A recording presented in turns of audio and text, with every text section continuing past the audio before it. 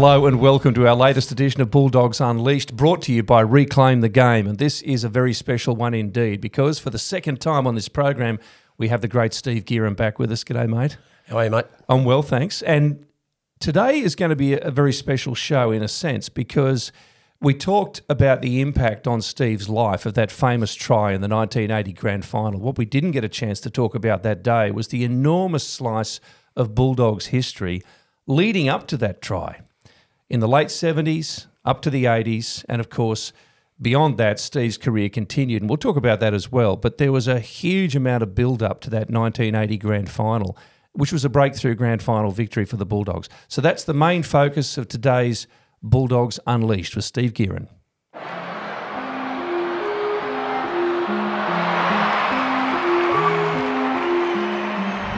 Betting takes you away from the action. It can distract you from footy's most exciting moments.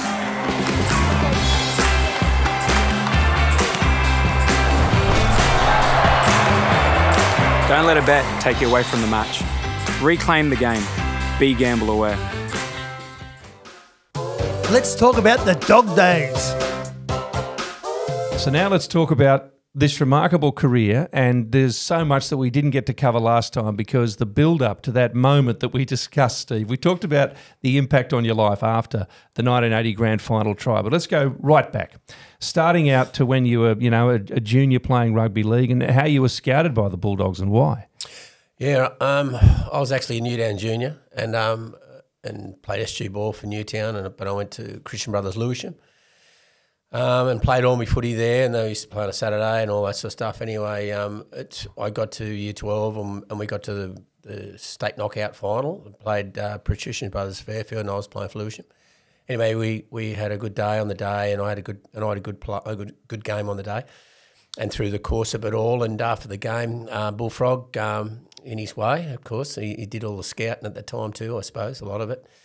And he approached Mum and Dad and said, we really like him to play for Canterbury next year. We're willing to give him a scholarship to go to Teachers College, and which I eventually took up.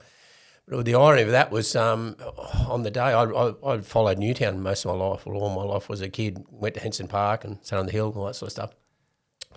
Anyway, I was really quite keen to sort of go into grade and try and play for Newtown. Anyway, I said to Dad prior to accepting whatever. Can we talk to Frank Farrington? He was the head of Newtown at the time. Yeah. Anyway, we went and saw him because sort of Dad sort of knew him because he great friends of ours with Bobby Witt, and Bobby Witten was a famous halfback in Newtown. He was a great friend of the family. Anyway, so we made the contact and we went and saw Frank, and cut a long story short, Frank said, he's too small, he'll never make it, So anyway, so that was a bit shattering for me.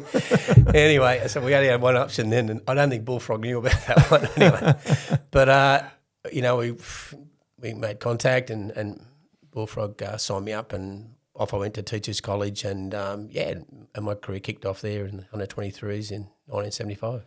What was that first conversation with Bullfrog like? I mean, you hear so many stories about the families and the players that he brought into the club. What was it like talking to him in those days? What was he like? Oh, it was a pretty quick conversation, but he and Dad were good friends through the CYO. Right. And through the years, because they were Lewisham, that area sort of thing. Bullfrog's mum and dad sort of knew him pretty well. That was just the connection there. But it was short and sweet pretty much. That was the early days. I think George was one of the first ones that were the scholarships, and I was probably in the next group. There wasn't too many after that. I think the used boys might have been on like a scholarship, and Bullfrog always encouraged that education sort of thing to do. And a little redheaded bloke came from Wagga, and he was sort of he got on a scholarship in '76, and that's where sort of me and Turvey sort of got together and become pretty good mates, and still are. It wasn't a bad system when you think about it, because George did go on to become a doctor, and you went on to become a teacher, and absolutely, it all worked out pretty well in that sense. Yeah, I think that's one of the main things. I don't know what the blokes of today do. I know their commitments are pretty well taken over most of the day, but I've always been in the opinion that it's sort of, they should be sort of have something that when they do finish, an easier stepping stone into something that they've been love as much as their footy, you know. And teaching was one of those things that I had a great passion for. I always thought I was hoping to be a vocation, which, you know, was never about the money. It was about teaching kids and helping kids learn. But I think that really, when the footy finished, I had this, you know, situation where I walked straight into something which I really enjoyed to do. And I would hope that a lot of the players of today, you know, they find something through their you know, their first love, which is to be a professional rugby league player, to actually have something else on the side that's growing. And that when you do finish, it's a pretty easy transition into what we would probably call real existence. You know, in those years, you live in this environment and this world that it's pretty amazing. And it's a big bridge. There's no doubt about that. Now, at that time, you were a 5'8" as well as a winger. So what were you playing in your school days, and were you kicking goals then as well? Yeah, I played in the centre and played 5'8". You know, probably because the ball was there, and I wasn't a big guy, but my defence in those years was I had to sort of tackle a bit and all that sort of stuff. But it's when I got here, I saw an opportunity. I suppose there was a few good halfbacks around the time. Mal Creevy was one of them halfbacks, and going into grade, I thought I might be a better opportunity in the wing because I had good speed. And right through school, I kicked goals. I always enjoyed kicking goals, and I practiced a lot. So I gathered that that was going to be an important thing if I was going to keep going. So so I went from there. Tell us about your goal kicking, because it's so different today. Once upon a time, Johnny Gray was the North Sydney hooker who brought that what we used to call English style, around the corner kicking. Yep. To the league, but everyone else was kicking straight on. Yep. How was that? And tell us how you developed your style, how often you practiced, all those things. Well, it's interesting. You know, I lived at Elwood, and I used to go down just down the road. I can't remember what the field was now. It was down near Cooks River, I know that. And I had Bullfrog gave me a couple of balls to sort of take, and I'd probably practice most afternoons. You know, after teaching at school, I'd go down there if I wasn't training. Because we only trained Tuesday, Thursday, and then Saturday morning, and then normally played on a Sunday, or, you know, if we had a big game, we might have been at the crew ground or whatever it might be, or away. But, so I'd go down there. I practiced. I enjoyed the idea of this, and, you know, and it went from one side or the other. I didn't sort of go from the sideline much. I just sort of got the angle either side. And kicking a leather ball was, you know, one of those things, you know, I don't know how I did it at the time because I had soft boots. I had soft toe boots. And, it was an interesting sort of concept. I felt that I had a better feel for it, kicking that. But, the old leather balls were interesting. About 14 metres was the absolute limit. Well, they were like bowling balls in the wet, weren't they? Well, I got wet. It was pretty hard kicking them. But, you know, just probably get it off the ground as much as I could at the time, you know. And a lot of the blokes soaked up a bit of water. Yeah. A lot of the blokes, a lot of the goal kickers, Mick Crone and whatever, Graham Moody, they sort of had hard toe, I think.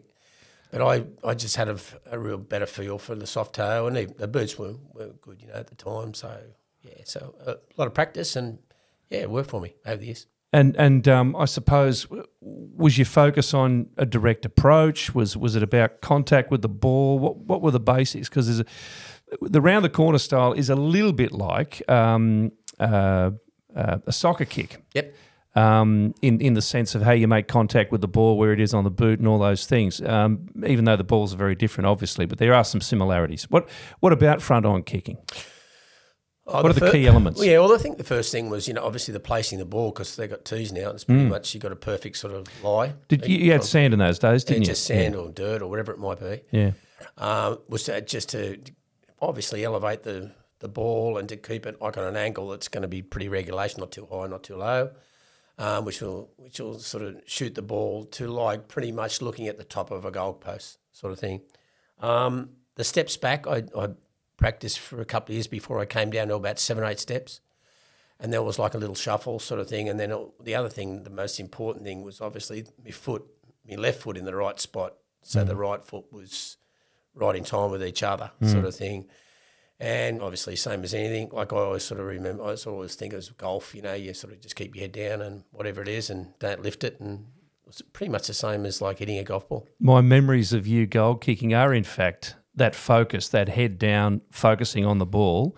I think it was just from memory before you made your run in. To me, that was distinctive. I don't know why, but I suppose everyone sort of did that. But it just seemed to me something I remember about your style, because there's a lot of variation in side-on styles, particularly with their movement, and a lot of that's to do with, like a lot of sports, getting a routine in your head so that you're consistent, isn't it? But absolutely, there wasn't a lot of variation in the front-on kicking in terms of not a lot of hop stepping and jumping and all those things. No, I think most of the players, like I know Mick Cronin had only a few steps, but yeah. Graham Eadie was sort of, and Steve Rogers, they sort of took a few steps. But it's how you feel and whatever, and basically that left foot, getting it bang on with the right foot and follow through, as I said, very much like golf. And then just keep your head down and just hope for the best. And for a lot of the time too, when you hit that ball, a lot of the time the wind didn't make much difference to it. A little bit like golf again, I know, but it's you hit it true, it didn't really move too much. So that was the idea too, to make sure you get a nice clean hit at it and keep hope for the best.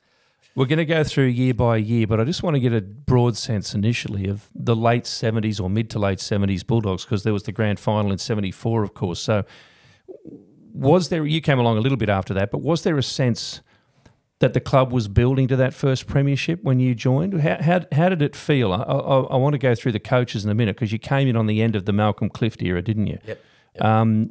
Did you, when you first joined the club, did you get a feeling from 74 that that premiership was coming? I don't know. Well, the club itself, we're all well aware that it was, 35 to 40 years type thing was in that sphere, that they hadn't won a comp for that long, and a very, very proud club.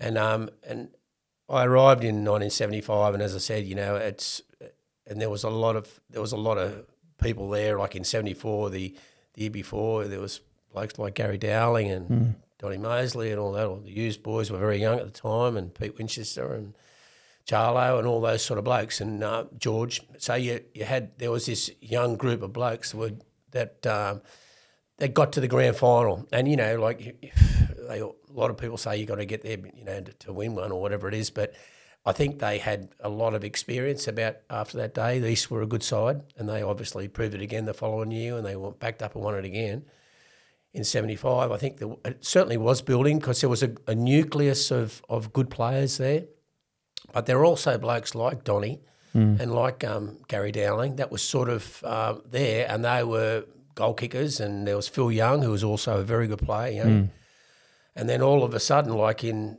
75, 76, myself and Steve Mortimer, for just two examples, arrive and we start to play a bit of footy. And there's connections there, and Bullfrog obviously sees this, Shifty sees it, and we become good friends, and we're young, but we're also, there was certainly a build up in that era, and I think Bobby McCarthy and Gary Stevens came over it in that sort of period of time before 79. And there was blokes like Billy Noonan and Hargs, Stevie Hargs, Normie Thomas, all those sort of blokes who they moved on to Newtown, sort of at the back end of 70. So there was the opening then for this new brigade of sort of blokes with experience to see what they could do. So you played 4 games as a teenager under Malcolm Clift. What was that like? What was Shifty like as a coach? Shifty was great. Look, he gave me an opportunity. I had a few injuries in my early years. I was only weighing about 70 kilo or something or other, and I probably just was a bit small, and but I probably showed enough in my speed and kicking whatever to say that you've got to give this kid a chance, whatever, and maybe get bigger and improve and all that. So I had a few things in there, but Shifty was certainly, and the club was very supportive of me, particularly in 77 when I did my knee and early in the piece, and that was very nerve shattering, like for me. And my mother and father, I'll tell you that I was an absolute pain in the ass. This is it. I can't play anymore. So they pulled the cartilage out as they did in those years, and then you'll be right. So then I came back in 77 after about 8 or 9 weeks, and they put me straight in first grade and went all right. But then I went, the Amco Cup was up in Queensland for the first time, so I thought I can't miss this trip away. So I'll go there, play there, went all right, and then played again on the next Sunday. So I played 3 games in 7 days, and my knee just blew up. So I was out again for about another 5 weeks, because it was stupid from me, really. But Yeah, but the opportunities were there, were starting to happen for me, and I just had to sort of get a bit bigger, so put on a bit of weight. And so paint a picture, if you like. You mentioned earlier you're training twice a week. A lot of us who played park footy or any sport at that amateur level, the weekend warriors, we can identify with that, but Absolutely. It's amazing playing at that level. And even from my memory, which goes a long way back too, I actually had the impression that there was more done than that. But of course, full-time employees. Absolutely. And how much extra work did you do by yourself, Steve? Well, I said, the goal kicking, I did that. And in the off-season was just runs and everything. I was naturally a pretty fit sort of person. But I ran a lot, did distance runs in the off-season, all that sort of stuff. And I did, when Dave Irvine came to the club as the sprint coach and Dave Cooper, more Irvine, he sort of taught me a little bit more about me running. And yeah, when I got to here, I felt like I was in the top 2 or 3 blokes as far as speed was concerned, even in my early years of 76, 77. And I think Dave Irvine only really helped me there, and Shifty as well. So they sent me out the back of where it was, Parramatta somewhere or other, and I used to train. Dave Irvine used to take me on these 300, 400 metre run-throughs, to build up stamina, but also get my style right and everything else. So Dave Cooper and Dave Irvine, I credit them with a lot of the stuff, how I actually developed as a footballer physically, and didn't sort of lose any my goal kicking style or whatever it might be, and just to maintain a position in the side. So it was like a learning curve. It was like, but there was this group of blokes from about 77, 78 that went. I think Gus sort of talks about it a bit in the moment here, that you're trying to sort of get together a group of blokes that are actually sort of come together and know each other's game, and then all of a sudden bounce off each other. Then a little bit obviously like Penrith in a sense, but I think it really does make a difference when you sort of put them all together. Ted Glossop comes in as coach. What was that like? Oh, Ted was totally different to Shifty. Shifty was a bit of a cowboy and everything, but he was a good coach. He was a good technical coach. Ted was more, the old school teacher. So I was going to ask you that. I had a bit of school teachers are a different kind of coach, aren't they? I had a bit of in all sports. Yeah, with him. Yeah, so he more of a gentle sort of guy. He made sense everything he sort of did, but he actually sort of. The players at the time under Ted, I think we sort of came together as such a good group that we go out in the field and it's sort of particularly in the late 70s, 9 sort of season, we really sort of thought we had half a chance all the time winning, all the time. Didn't matter, and I think that's where the entertainer sort of tag came into it. It was more 78, 79. And, the emergence of Turvey and whatever, but also the Mortimer brothers. And then you had all these really experienced guys like Apes and the Hughes boys and George. And so, given all that, how technical was Ted? How technical did he need to be? Because coaching obviously is highly dependent on what type of player you've got in your roster. So given all that you've just said, where was Ted's strength in terms of contributing to that talent and how it was used? I think he was more of a people's guy. He's probably more along the line of maybe Bennett, Right. I think he gave you the encouragement, okay, you're in the side, you've been picked, but this is the sort of thing this is what your contribution has got to be, And so, and it was very clear to me what my contribution needed to be, it was basically do my best in defence. If I had Chris Mortimer next to me, I didn't have to worry about that. So, but to score tries, obviously when I'm given a free run, I've got to get there and obviously kick goals. So, I was very aware of exactly what I had to do, and as I think all the other players too, I think Ted was probably good at that. That's how it was with me. Like Steve Mortimer, I know, like him and Gary Hughes were very, very different in the way that they went about the game, but both were very significant because of the types of things happened. How were they different, Gary and Steve? Well, Toby was more of instinctive, obviously. At any time, in the 80 minutes, the ball could come to me in 5 seconds. In different ways, I presume. In different ways. Yeah. You know, Gary was more the settling influence of the team, and he'd settle the team down a bit, and just a really good connection in the chain. But we had forwards that were like backs, and they were quick, and so we all of a sudden we developed this style of play. And I remember a lot of the time on a Thursday, like Tuesday, we'd be fitness and all that, and we train with all the rest of the club, which is always a good thing too, by the way. That was a really good idea. So the whole club trained with the first grade, or even if you got dropped to second grade, everyone's sort of there. But then on a Thursday, we'd have ball work, and then Saturday morning, have a bit of ball work. But on Thursday, sometimes most of the time, the squad would go out. There's probably about 14 of us, whatever it was. We'd go out on Belmore Oval, and always forwards versus backs. Played touch footy.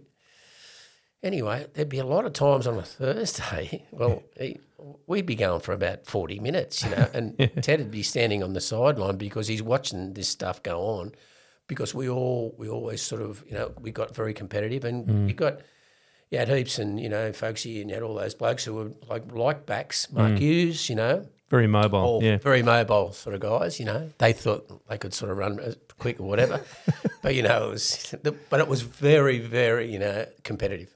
Anyway, so that used to be a lot of fun. And I think, but Ted would then go, okay, let's get back on the training field. And then we'd sort of run and do a few plays, whatever it might be. But then he'd say, righto, it was always 4 up and 4 back, or 6 up and 6 back, or 2 up and 2 back, no drop ball. And that little moment, I'd never forget that, because, you know, blokes would be diving for the ball to make sure there wasn't, you know, because you want to get out of there. Yeah. You know, that's it for training and whatever. But he had these little quirky things that was very teacher orientated, I suppose, which I really got. I started teaching in 79, but I sort of got the idea. He had a bit of method behind that, but he was, I would say, more of a people's guy. But yeah, he obviously did the job. Steve Gearin is Unleashed this week, brought to you by Reclaim the Game. Let's talk about 1977 before we get on to the really exciting good years, because you had a lot of injuries that year. How tough was that? Yeah, it's hard. It's hard. You know, you get injuries, and you work your way to, that's your dream. And, you know, I was watching my mate Turvey sort of go from, you know, just in 76, as I said, we sort of met up, we became good mates, and I'm watching him sort of do his thing and all that sort of stuff. And then then I sort of thought to myself, well, I've just got to try and do something about it. And so the body was sort of part of the reason. So I put on a massive, like 3 or 4 kilos at the time, over that period of time. I think I only weighed about 75, 76 in 80 anyway. But I certainly was quicker. And I think my goal kicking was just consistently improving because of the practice. So, 77 was tough, but it's what you had to do. Well, you came back in 78. The club finished 5th, equal on 28 points with Parramatta. That's significant because they won the minor preliminary semi-final 22-15, and that knocked the Bulldogs out of the competition. But this is where you really started to get up ahead of steam. Tim Pickup played. Steve was 22 at that time. A quick word before we talk about Turvey, but what was it like playing with Tim Pickup, one of the greats for Canterbury? We don't often hear that much about him. Oh, grub. God bless him. Yeah, he was a wonderful mentor for young players at the club, and Bullfrog knew that. And I spent a number of, particularly on trips away with Grub, and he's just a quirky character with obviously a history, and he was very good at knowing when if you've had a good game or you can do better in some of your stuff. He gave great advice in a really positive way, Grub. He was part of that, that whole thing, resurgence to get to what everyone wants to do is to win a comp. He was pretty, him and then when Bobby McCarthy came over and Stevens, what they all did, they gave us this experience about, what it's like and what you've got to do, and you don't have to do too much in these big games. You just got to do what you got to do, And Grub was very much along that. He was very supportive of me over the time playing. So, and of course Turvey also a half. And how was he sort of starting to emerge in that period? Was See, today we talk about intuitive players like that and how they're quite often shackled by structure, and the coach is kind of fixated on how they want to get the team around the field. In those days, what was it like, Steve? I mean, Turvey had this incredible, and it wouldn't always come off, but how much leeway did he get, and how did you sort of realise that it was better off just letting him do his thing? I don't know. I think with Red, I think he, with the team itself, it's pretty hard to explain because, he basically, whatever he thought he should do, he wasn't asking any questions. He just thought he just did it. This is where we're going, and I don't care what the rest of you be, you're just gonna have to follow me because anything could happen here. He'd call some play and then all of a sudden do a chip over the top. Where'd that come from? Well, that's instinctive football, and that's what they call these days eyes up footy, which is, we played that all the time. But there would have been many of the tries that over the years that I scored that were pretty much only 20 metres out from our own line, a la the entertainers, and particularly in 79, 80, because they were scored from a long way out sometimes. But a lot of it was ignited a bit by him, and not to say that Gary wasn't involved in this too. Like he obviously when Turvey's sort of doing his impromptu things all the time, he's that steady influence still all the time, And but all of us then sort of, if something was on, So we knew what to do, and Well, one of the things people identify with those years is, of course, the Turvey chip kick, but also, as you said, tries within your own 20. There were a lot of tries scored, not only from your own half of the field, but the number of passes, the continuity of passing in those days was quite extraordinary. I know defensive structures now are pretty restrictive in a lot of ways, even though they have a 10-metre rule, but in those days, it must have been really interesting being on the end of all that, because I remember the ball going across the field and back on some of the tries we scored. Sometimes we didn't necessarily score, but managed to get the ball back and forth across the field, which you very rarely see these days. Yeah, look, Opes and I had a picnic pretty much over those years. The ball was going everywhere, it was unbelievable. So you sort of, you just had to be ready for all that. And then you had a bloke like Stan Cutler, who was a great player. GB obviously came in when Stan was hurt and all that sort of stuff, but he was a really good player, injecting himself so well. And then the Mortimers, obviously, and, GB, and, I think how it all developed too, it just wasn't the backs too. Obviously, a bloke like all of a sudden who came into the link would be Mark Hughes, all of a sudden, then you'd Graham Hughes and Steve Folkes and all these blokes play with the ball. And, so Opes and I were very fortunate to be on the end of a lot of it. It was great. Yeah, the ball didn't die with the back rowers, did it? When they got involved, which Robbo, Robbo. Yeah, there's another guy, like him and Johnny Caveney, and then you had blokes that would been there in the past. But these blokes were, when I mentioned all these people, they're all these guys now like mid-20s. Then they're not really older guys for the game. They're mid-20s, and we're all sort of early 20s. I think that was the secret too. They're all young men. 1979, you broke George Tailforth's club point scoring record with 204. The team finished fifth again. Amazing run to the grand final though this time, and I remember it vividly. West, Cronulla, Parramatta. Back in those days, you didn't have streaming services where you could watch every game, but we saw it I watched it on the ABC back then in the country, and it was just breathtaking. Tell us. Top five, of course, so it's a little bit different, the format to what it is today. But I don't know, what was it like being part of that run to the grand final?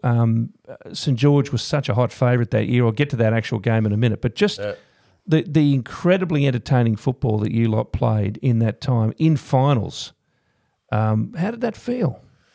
Yeah, it was pretty amazing because we were all having a beer on the last comp because someone had to beat someone. For us to run fifth, and that's right, yeah. So we're all sort of, having a drink. It's there's no chance. It's just not going to happen. So we're all on the piss, so to speak, and all of a sudden it happens. Well, all of a sudden everyone's phone call there going, I don't know where all you were, wherever it is, but you got a game next week. You got a game next week. That's a good start to us already. You know, so then we got there on Tuesday. We just couldn't believe we were in it. You know, like so. Anyway, but it was the beginning of, and because we're now on the big stage at the cricket ground, and we had a great affiliation with that over those next couple of years. We loved playing out. And apart from Belmore, that was the field, you know, and so that was really exciting. And obviously, the emergence of Turvey was at his top. You know, he was just doing all sorts of stuff.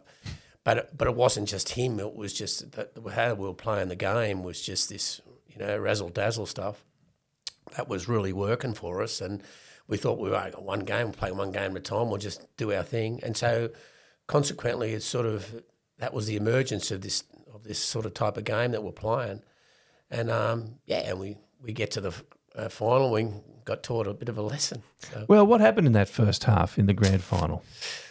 they were just a bit too good on the day. You know, they got all their forwards, they rolled through us, and it was a bit hard in there. Right? And we're all sort of, you know, you got your wide-eyed, you know, and. Yeah, it was just one of those things. Before we knew it, it's 17-0, you know, and running off, and sort of felt to ourselves, and you know, obviously we're all pretty embarrassed at halftime in the sheds about what was going on, and that was, and I think, but that was the secret. I think everyone in the team there was no one ever pointing fingers at anyone. It was the whole team like, what are we doing? You know, where's that form in the last 3 games gone, and how are we going to do something? And we nearly did it, except for the goal kicker. Well, what? Tell us about the second half. Very funny story. Yeah, Heather Glossop. It was very blunt, lovely lady. Ted's wife. Ted's wife. Yeah. Her comment to me on grand final night up there, we were pretty shattered about the name and all that sort of stuff. She said, you know, Bubba, can I talk to you for a moment? I said, yeah. She said, if you would have kicked those 2 goals, it would have been a draw. And we would have been in the extra time. I hope you realise that. Thanks, Heather. You did score a try, though. Scored a try, yeah. And I only missed the 2. They were all from the sideline. But, you know, on my expectations in those years, you know, I should get most of them. And, a bit disappointed. But, you know, it's just one of those things, you know. Now, I'm going to take a stab here and say that Bubba came from your youthful looks. Or is there something else behind that? Yeah, well, there was 4 Steves in the under 23s, and obviously when I got there, I looked about 12. Yeah, that's right. That was pretty So not that that's a bad thing, but yeah. So thus Bubba. Yeah. So and it just stuck. So you know, like even to this day, you know, Mortimer was just calling me Bubs. You know, I sat same as anything, Turvey, Louis, and whatever. So yeah. And it stuck. And it's now but no one else calls me that. It's funny. Well, Turvey comes from Turvey Park in Wagga. That's famous. Louis, where did that come from? Oh, we've got to be careful with nicknames because sometimes they have origins that are a bit. He reckons. Louis the Lip. That's Chris Mortimer, by the way. Sorry. Yeah, Chris Mortimer. Louis the Lip. I can imagine him. Like in his early days, he'd be lipping everyone. But he'd be one of those blokes who could back it up. So he was an outstanding player. All the born of us. That's another thing that has been brought up because we talk about the versatility and mobility of the forwards, but also the defence of the back line of Chris and then, of course, Andrew Farah went on to become very famous for their very authoritative defence in the centres. And that was a big part of our game, which has been referred to a lot. But that's something that the entertainers probably... It wasn't like you conceded a lot of points, is it? It wasn't like you had a score fest where you just wanted to, you know, win 34-30. It wasn't like that. There was still good defence there. A little bit. It was probably more on the idea we'd rather have the ball than be tackling, particularly me. But, I think, I think the defence in there was still very sound in a lot of ways, but... In that grand final of St George, they had a big pack of forwards and they just rolled down the middle. And well, that was a very good side, obviously. Yeah, a good side, St George. Yeah. Good sides win grand finals. That goes without saying. But then we have referred to the 74 Roosters team, and then you move on to some of the teams that beat us in grand finals in the 90s, for example, like the Raiders and the Broncos. If you look at those particular teams in in historical context, we knew they were good at the time, but if you look back, they're even better when you look at the representative players that they featured at that time. But now, after 79, what was the thought then? How was Ted Glossop's perspective after you'd lost that grand final going into 1980? What was the view then? Well, we had a great trip away, so that was good. That's always good. Where'd you go? I think we were over the States. We normally went over the States. That was Bullfrog's usual. Yeah, always thing over to the east coast of California and all there, and we might have Los Angeles or San Francisco, all that sort of stuff, LA, and then about 10 days in Hawaii on the way home. Wonderful trips, great trip. Everyone wanted to get on that, but you had to play a number of games to sort of get on there. Right. Was that common in those days for all the clubs? I think he pretty much started all that too. Right. By the way, yeah, 1977. I don't know whether I played enough games, but all of a sudden I was on the squad to get there, and that was. But I think he was sending me more than anything to just grow up a bit, right. amongst all the older guys, and that influence overseas was. Unbelievable for me to grow up, Really? You learn, just the blokes mixing with older guys and all that sort of stuff, and just learning and maturing, I think. And I found the trips away were a wonderful sort of thing for all of us, really. And you got closer to certain people too. You had that time then to spend time with them socially and all that, and carry on a bit. Did it ever backfire? Did you ever sort of have disagreements, any falling out or anything like that? No, I can't remember really anything, And in those years, that's where Turby and I were roommates pretty much all those trips away, and we got to know each other really well. And then obviously Louis come along, and he was sort of part of the group when he got there in '79. But there was an older group of players like the Hughes boys and George and all that sort of stuff, and then there was the younger group. So when you're away, you sort of mix it up and all that. But it was just hanging out. I think that really helped too. What influence did George have back in those days? Of course, an iconic captain for not only the Bulldogs but Australia, but he was the doctor. He was Dr. George Paponis, and everyone in the game, whether you're a Dogs fan or not, actually looked up to George Paponis. So did he have that effect on the team? Very calm, George. He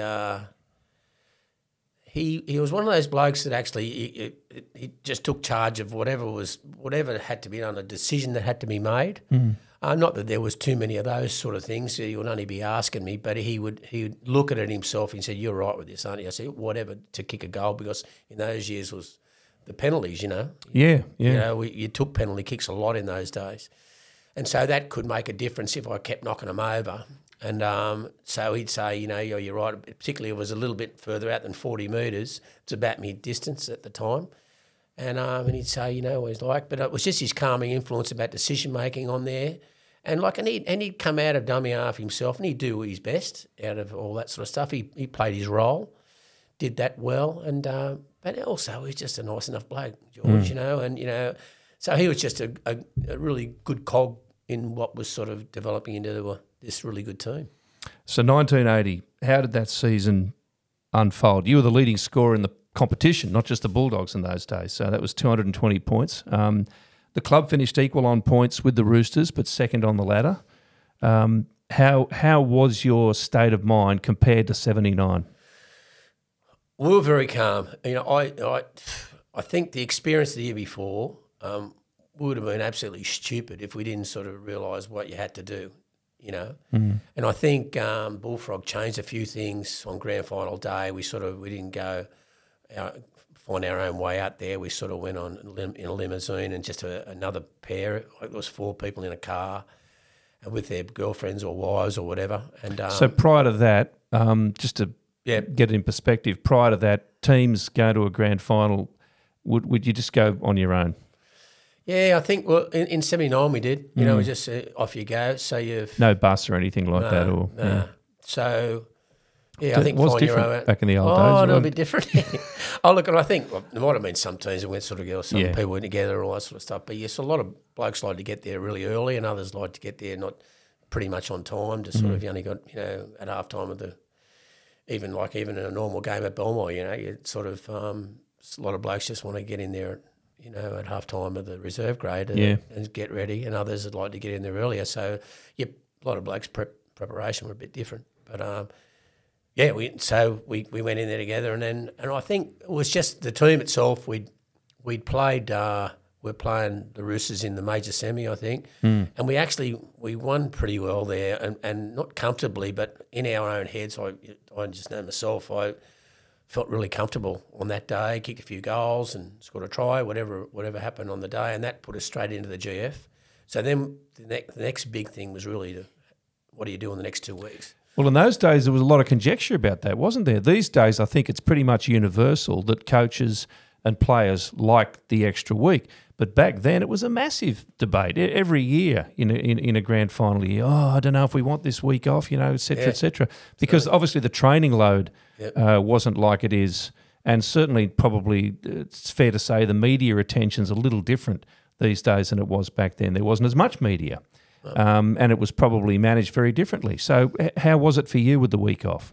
Well, I went to school. I taught in that week before the last week, GF. And the school gave me the week off in preparation. What was the atmosphere like at school? I suppose the kids were all driving you mad. It was pretty crazy. I often sort of say that, you know, like I don't know what the blokes are today, obviously whatever they do, but I'd often 79 I started teaching, and then 1980, and at De La Salle Ashfield. And anyway, I had a class of about 40 odd kids, year fives, you know, and that was the norm sort of thing. And we were next door to Bethlehem Girls College, so I sort of, and it was a pretty solid Canterbury sort of group of supporters, even though it was sort of more west sort of thing there. And so like I'd go to school and teach and do my thing, and then on that last week, nothing. So, but it was interesting times, you know. How was training different, if at all? I don't think we did too much different, actually. You know, I think that was the secret to it too. You know, as I said, in that last week, I probably just did a bit more goal kicking practice. But apart from that, we played on the Saturday, so I'm thinking that we trained on the Tuesday and the Thursday, and we might have sort of met maybe on the Friday, but I don't think so.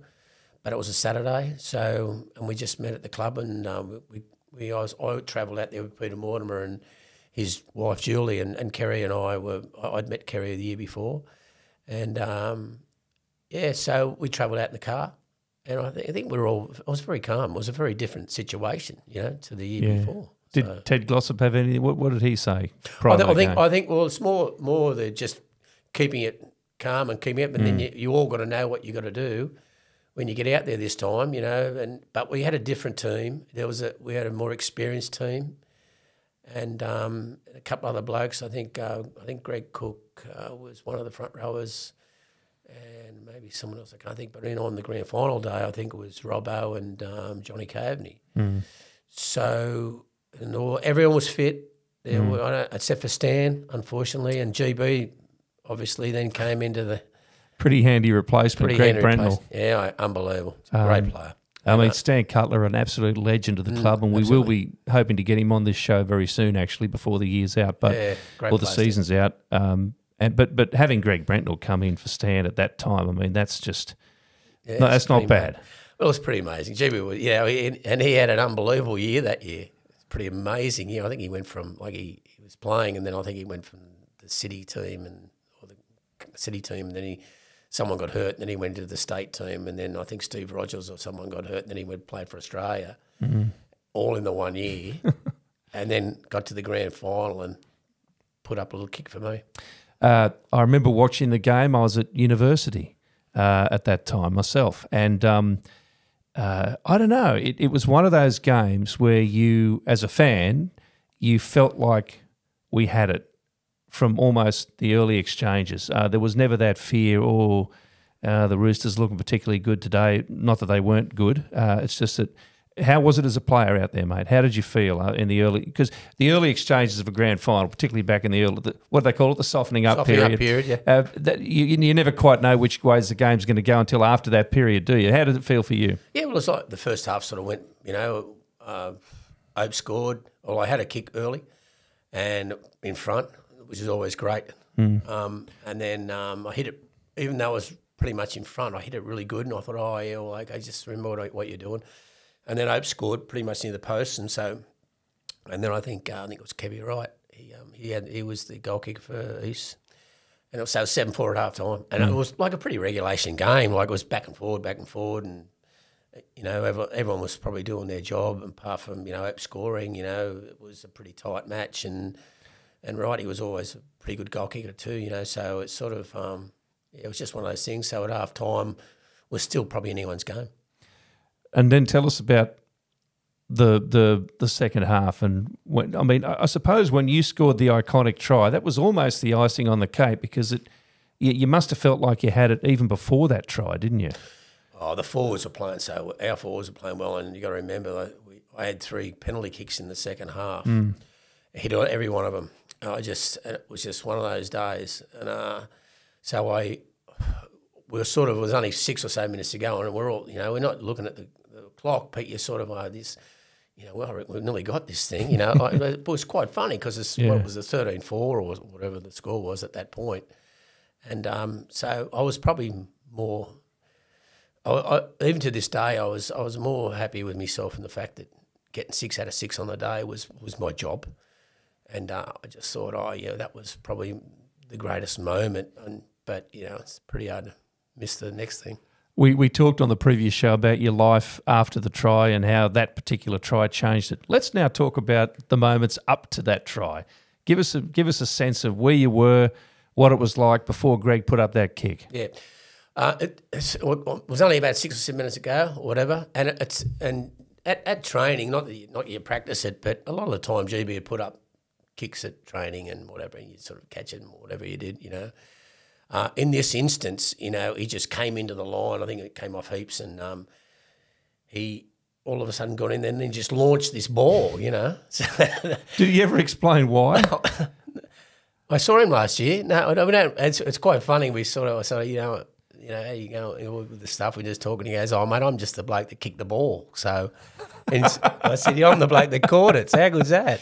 So that's our standard joke. I'm the bloke that kicked the ball. He said, "Mate, I played for Australia. I did this, did that, and all I'm remembered for is I kicked the ball so you could catch it."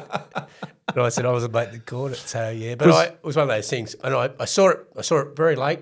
I just ran and then just stuck my hands out pretty much, and I could, and all of a sudden it's a bit like that because it's sort of coming over my shoulder. You had a bit of pressure on you defensively. Yeah, well, there was blokes. I wasn't thinking about who was there or whatever. I was just wondering about. All of a sudden, I could just see this thing coming at me, like just over my shoulder, and all stuck my hands out. And I sort of always say, caught a ball, and just was 1 or 2 steps, and all of a sudden I'm over the line. I couldn't believe what was going on. Ridiculous. Absolutely ridiculous. And what was the feeling like after you grounded the ball? Because that was it, absolutely. Ted Glossop, I'll never forget that shot, because they didn't have a lot of cameras compared to today in the TV coverage. So there are sort of iconic shots that you see because that's all you had access to. I remember Teddy getting up off the bench and starting that triumphant run towards the sideline. And I think he went like that with his hands and very excited. Yeah, I don't know how many times I've seen that shot, but as well as the try. But what was that like at that moment? What was said? Can you remember anything? Pretty amazing. Yeah, ball got down and whatever, and there was a lot of hugging and all that sort of stuff. And be honest with you, I sort of got the ball. I thought, now I've got one more thing to do. Yeah, that's right. You got to convert. I just got to knock this out, knock this save. This will be so good. If this happens. Well, tell us about that, because that's a total refocus. You've won the grand final by that time. What's going on? Oh well, I just thought, and I looked up into the ladies' stand. Mum and Dad were there, and I sort of waved to them. I think at one point, or just pointed or whatever, and then got back to what I had to do and just kick the goal over. But when the whole game, it actually left me the whole situation, and the reality of it all, you don't sort of know until after the game, and then also the reality hits you. But I just had to go back and knock this thing over. I just got to I don't want to miss one, So it was good. Well, that's what I was going to say, because you've got that funny situation where you don't even need to kick it. But at the same time, you want to keep that clean record in the grand final, and you're in the moment, and the whole world's watching. Absolutely. So and that was my job, you know. And all of a sudden, and then when I'm running back, I'm going to myself, what the hell has happened here? You know, this is ridiculous. So how do you feel they kick off and there's only a matter of minutes left in the grand final? It must have been, well, I suppose you just go through the set, don't you? And it's one of those strange things, but everyone must have felt a bit really weird at that time. Oh, you know, like any game, you sort of, you know, you're waiting for the thing to go, and when you've sort of, you know, you obviously seal the game, there's no drama. But, you know, the actually feeling was, or would have been for everyone, I suppose. They hadn't won a comp in nearly 40 years, the Dogs. And all of a sudden, when the hooter goes, it's going to be it, you know. And it was mayhem. There was just people running. I don't think you couldn't see a piece of grass. I think. Well, again, it was very different in those days. Everyone just ran, jumped the fences, and it was just bizarre. Well, that's a lot of that stuff we don't see on camera, obviously. Again, for the reasons I explained, the coverage is much more restricted than it is now. Yeah. They've got cameras everywhere. So give us an idea. Where were you? What happened? Where did you go? In the middle of all that mayhem. I think we sort of ran over to, there's a number of pictures that sort of run over to sort of Ted, you know, he was sort of, you know, there and someone lifted George up or whatever, and then you know. Ted got chaired off too, didn't he? Yeah, somewhere. Like sort of, we sort of lost, I got lost in the whole thing, you know. There was just all these people that were just running around everywhere. Can you remember people saying anything to you, fans or anyone, or was it all just a noise? It was just mayhem. I think that's the best, because it was just people everywhere, and then I think they sort of herded them all off to whatever, and then all of a sudden the reality sort of kicks in, and then it was just one of those things. But I think for the Canterbury fans, it was just this wonderful moment for them, you know, and they're very loyal people over here. You know, I was very lucky to spend time here, and but at that time it was just, I was just happened to be one in the middle of it all that hadn't done anything for 40-odd years. Rewind 1 year to 79, same thing, but of course it's the Dragons who are celebrating and the Dragons players who are celebrating. Yeah. What was it like losing that grand final? Where were you on the field then, and what did you do? Did you do the usual, you know, slump to the ground and think back where it all went wrong? No, I think we sort of walked towards where we ran out. Yep. And I think Ted and that made us sort of watch them do the lap of honour. Yeah. So what was, and what was the thinking behind that? I think I can guess, but that was pretty hard. Did that give you a bit of hunger, or what? Was that the motive? Oh, absolutely. I think, you know, you like as a schoolboy, as a kid, and rugby league was so big in those years. You know, it was the game. Yeah. And you know, we're here. We could have done it so much better than this, you know. Like, and we proved it in the second half. We can play football, but we just got blown apart in the first 40 minutes. And so, yeah, I think all that was helped for the next year. I wonder how many times did that moment, or was that moment recalled in the build-up to the win in 80? Not really. No. I don't think it was ever mentioned. You just put that aside. But I think everyone knew. Yeah, everyone knew. Yeah, right. Like, you know, and that's where they always get with that. You know, if you play one, you normally can, and you're definitely more prepared as an individual, I think, to play a grand final. But in saying that, you've got it's a game of patience. I don't think it's a real game of passion. It's a game of patience. Grand final. You still got to have things go your way. Absolutely. I mean, tell the Tigers in 88 and 89. Yeah, look, and other teams. Some of the grand finals that, you know, like you can't stop. You know, some games are pretty well done with about 10 minutes to go, but. Yeah. So the 80 lap of honour, how was that? Well, as I said, there was more people on the field than in the grandstands. It would have been a slow one. It was very slow. We had the thing. We were just sort of trying to not run into people, and then we had the shield.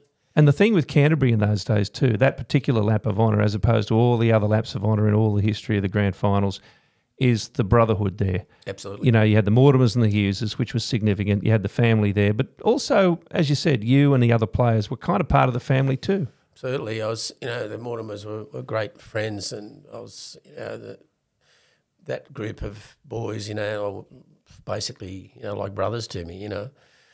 And GB was just this guy who was obviously great mates with Red, you know. They'd come from Wagga, and then you had Opes and folks who eventually married Bullfrog's daughters. And so you got that, and then obviously, you know, the Hughes boys and George, and there was like, and then you had the rogue there, Robbo, and who was very influential in what we're doing. Yeah, be careful because he's coming on in a couple of weeks.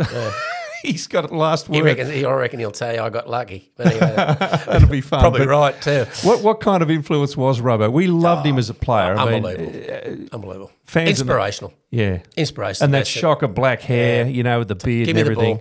Give me the ball. Yeah. Take it in and take it straight into all of them.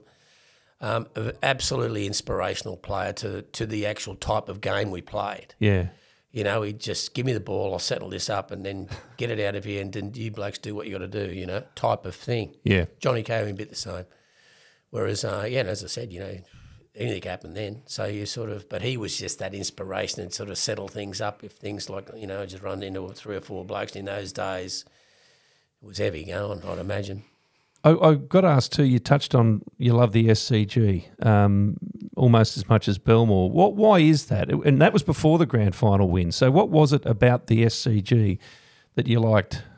It's just got so much history. And, you go out there and I used to watch the cricket out there and all that. I always wondered what it was like.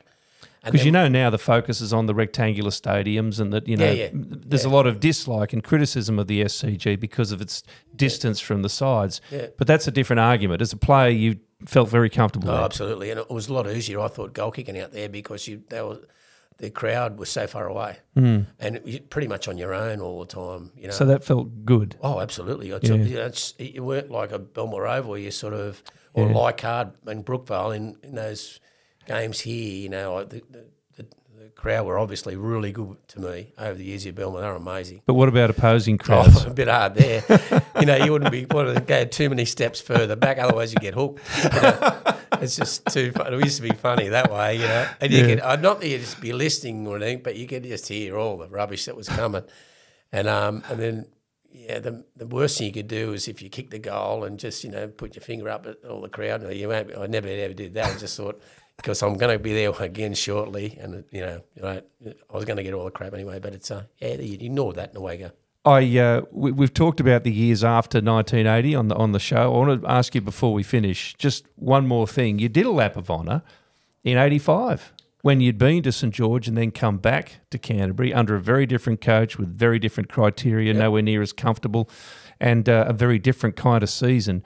So I think, in a sense, a lot of Canterbury fans were absolutely thrilled that you could do that lap of honour in '85. How did it feel for you 5 years later? Yeah, look, it was a different team and a different club. Like they'd won the year before, and I'd been at St George, and my time at St George, I had 2 really good years there. Particularly my own form, I thought was good, and all that sort of stuff was just one of those things. But in '85, coming back, I played a fair few games through the course of the year. Warren Ryan didn't sort of rate me all that much, I suppose. I wasn't a defensive type of player. But I was just doing all my normal things there. But I really didn't actually feel part of the '85 sort of team. I played throughout the course of the year, but I didn't actually feel winning the comp that year. I really didn't have a lot to do there. I was never going to get a run, and as it turned out, I was never going to get a run the next year either because the WOC didn't like me as a player or whatever it is. I didn't think I was good enough or whatever it might be. But that's life, That's people's opinions, and he'd won competitions. He can do what he likes, really. So, and the team itself had sort of changed to a more defence-orientated side and a very good side in those 2 years and spawned a lot of, like it was Terry Lamb's first year in '84, spawned a lot of blokes that were very good players over the next decade type of thing. So, it was just one of those things, So I sort of, it was very much a different story from 5 years before, put it that way. But, that's sport, and I remember Dad was saying to me after the grand final, he said, mate, I just don't know whether you're ever going to top this. This is going to be bang on pretty much. And that wasn't a difficult comment to make, I suppose. But, it's just nice to remember something good. Oh, that particular year was just such a defining year in so many ways. And your dad might have been right, but there's a lot of players never even get to feel that, do they? And I think you've got to be very humbled by the fact that you get an opportunity to play. and that people give you an opportunity. And I was very fortunate here at the Dogs and at St George. I was given a really good opportunity to try and win another comp in those 2 years. But then coming back here, I felt very comfortable when I came back here. But things happen, and that's what happened. But, history, you're part of the history. You're part of what happened, and I'm extremely proud of what happened, extremely proud of the moment, and that's why I always try and treat it whenever I meet someone, and I meet someone that they may have been there on that day and I've never met them before, so I need to respect that moment. And I'd like to know how many times I've responded to the try and the day, but it's a real massive respect for me when I speak to people about it all, because even last week, just some random guy come over and said, "Oh, mate, you're Steve Gearin." Oh, mate, I was in that, that grandstand. I'm Everyone's been in I'm that. 66 years old. And I'll tell you what, there's got to have been about 2 million people in that grandstand that was there. So that's kind of cool. And it's just wonderful to be, you've done something good and something for your community. And it was fantastic. It's been great. Great ride. Steve Gearin, thanks for being on Bulldogs Unleashed. Pleasure. We'll be back with another episode next week.